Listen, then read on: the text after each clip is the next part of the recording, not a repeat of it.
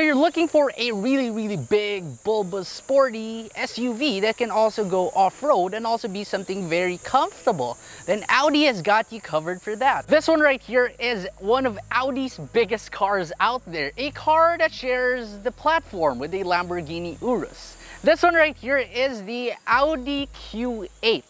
Today I'm going to share around this car and I'm also going to give it a test drive, so stay tuned. Looking at this car from the front and you will just see how wide this car is. Now this car is actually a bit wider than its 7-seater version, the Audi Q7. And the first thing that you'll notice here, aside from the width, is just how huge and massive this grille is. This is probably one of the biggest grilles out there for a car. And just to accent it a little bit, you do get your Quattro badge over there because this is a Quattro after all. LED headlights, and these are all adaptive. In fact, you don't even need fog lights anymore for this car since the headlights can already illuminate the parts where you would need fog lights before. The pattern on it too is really good. Some of this like piano black trim around the grille and also a lot of real vents because this car will need a lot of air. But it's not only the front that'll really get you with the Audi Q8, because once you do go on over to the side of this car, you will appreciate how humongous this car is. Let's start off with the doors. Just look how big they are, including the rear doors. And there's just so much lines and creases. Just look at how much they open, which is rather wide for an SUV like this. And you even get frameless windows. Plus, you don't even need to slam the doors because you do get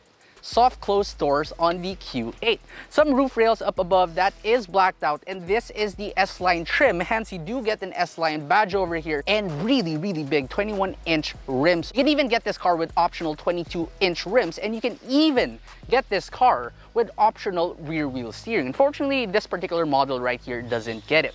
Slightly sloping roofline, but despite that, you can see just how high it still is. And for the suspension, this does get air suspension. So if this looks a little bit too high for your taste, you can always lower it with the controls inside. Before we talk about the back in particular, there is this character line on the side of the car which looks incredibly powerful, and it is just here that runs towards the back. The line only runs up until halfway through the rear doors, which is something that is really interesting because I've never seen that in almost any other car out there. For the back, you press the unlock button on the key and you get a light show as you do have this light bar towards the center. Up above is this really tiny wing with your third brake light on it, and I also appreciate how rake this rear windshield is. Now, as much as this car looks incredibly well, and I'm sure the performance is also pretty good, which we shall try out later, Audi, I don't get why they did it, but they gave you fake exhaust vents down below. It's not really becoming of a car this pricey and this good looking. But anyway, yes, it really does add to the look, and I must say, it's pretty good. Opening up your tailgate, and you do have this parcel shelf which is electrically operated, and it does go back on its own.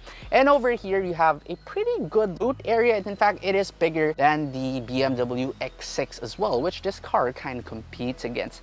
If this loading area is a little bit too high for you, then there are two buttons here at the back for you to lower your air suspension. This kind of fake metal step sill, and you also have a false floor, which unfortunately does not contain a space saver spare tire. In fact, there is no spare tire in this one, but you do have one of those sealant things, and you even have your subwoofer and your mild hybrid battery here at the back as well. Powering the Audi Q8 is this really big 3-liter V6 engine making 335 horsepower and 500 newton meters of torque.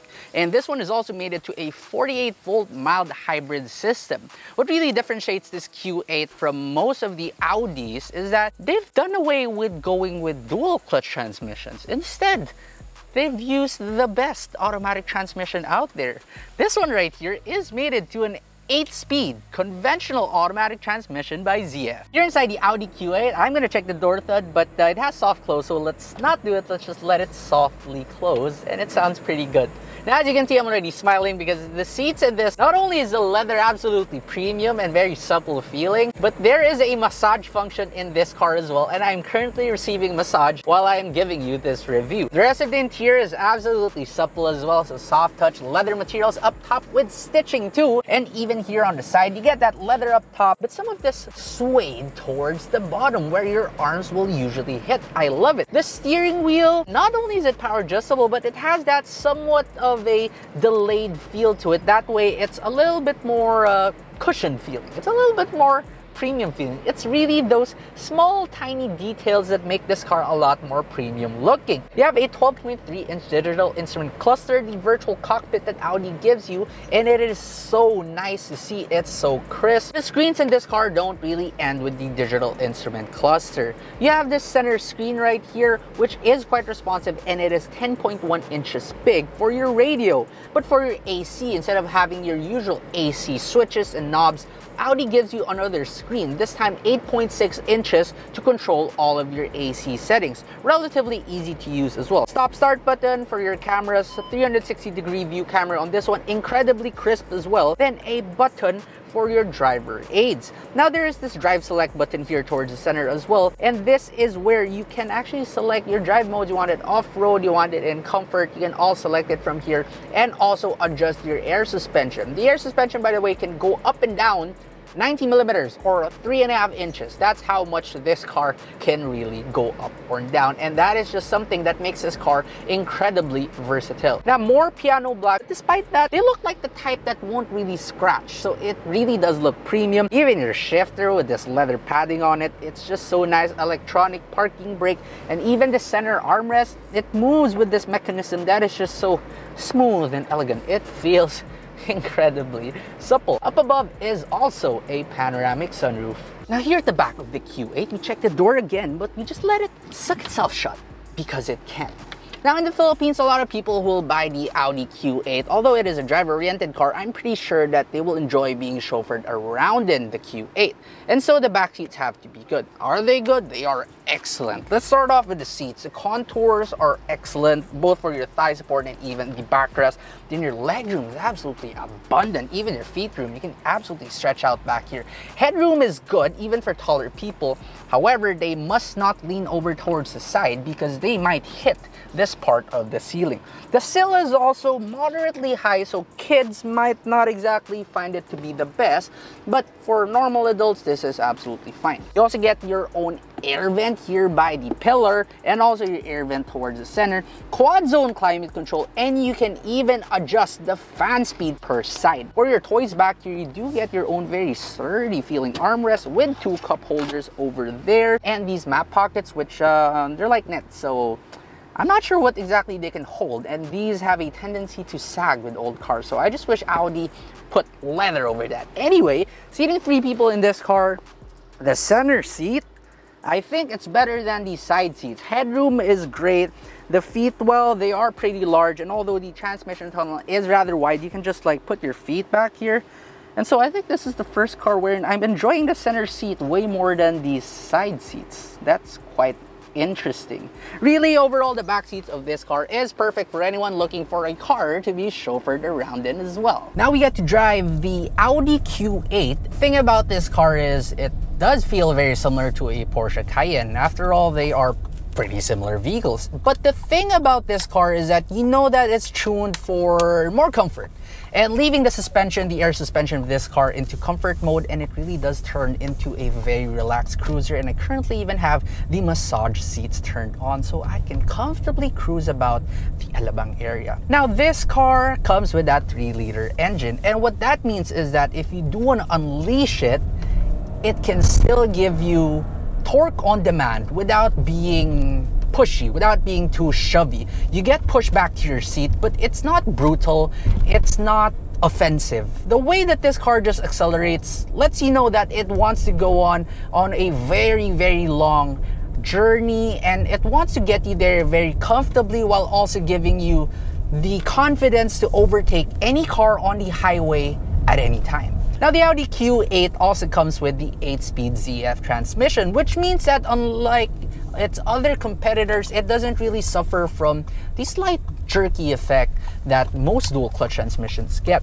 This is probably the smoothest transmission system out there, the ZF, something that you'd often see in BMWs, and I'm very happy that Audi has incorporated it into their car as well. Going back to the engine of this car, put this car into its dynamic mode, and the throttle response does tighten up a little bit. There's not a big difference. However, what really does change is your suspension setup, because the car lowers and it significantly decreases your body roll. This becomes it feels more like a subcompact or compact SUV.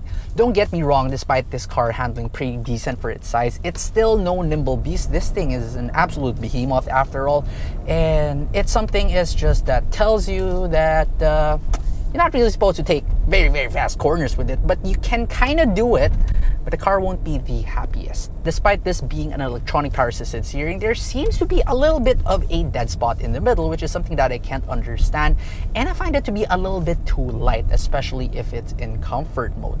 Not to worry though, because the fact that you can make it that light means that you can easily maneuver this giant car even in really, really slow speeds. The only problem is that although you can get this Audi Q8 with rear wheel steering, this particular model right here does not get it.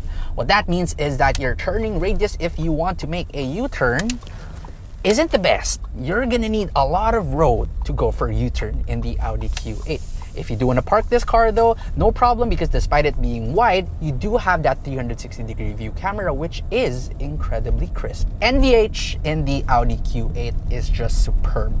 Here's the thing, a lot of cars with air suspension have a lot of trouble going through speed bumps, especially here in Manila where we have ridiculously high speed bumps. Think the one in BGC, the one outside Mine Museum.